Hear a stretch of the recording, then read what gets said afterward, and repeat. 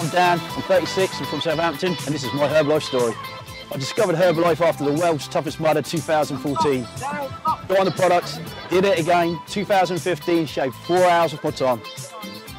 I used the H24 range to fuel my passion for the obstacle races.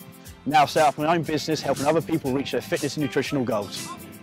I love my Herbalife business.